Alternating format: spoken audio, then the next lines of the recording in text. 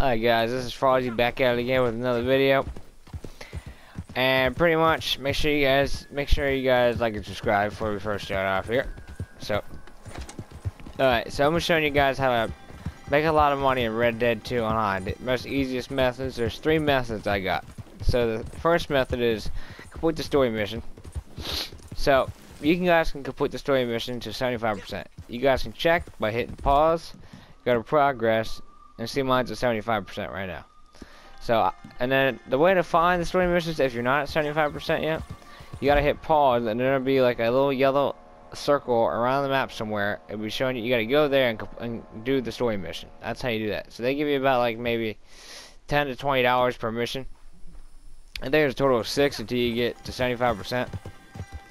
Alright, so that's the first method. So the second method is go to the map and make sure, and you guys see these this is called a stranger mission. The stranger missions give you about maybe $5 to $10 per mission. So this is what they look like. They have like a person inside an orange dot.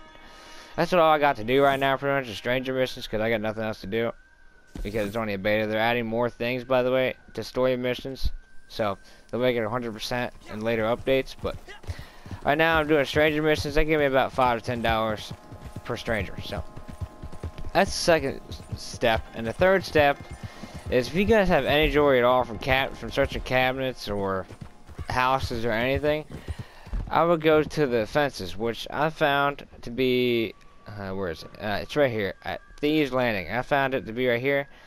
So this thief right here will give you maybe, I guess, like maybe $2 to $3 per jewelry. That's pretty much about it.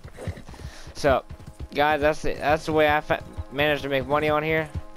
Hope you guys liked the video, and I'm out. Peace.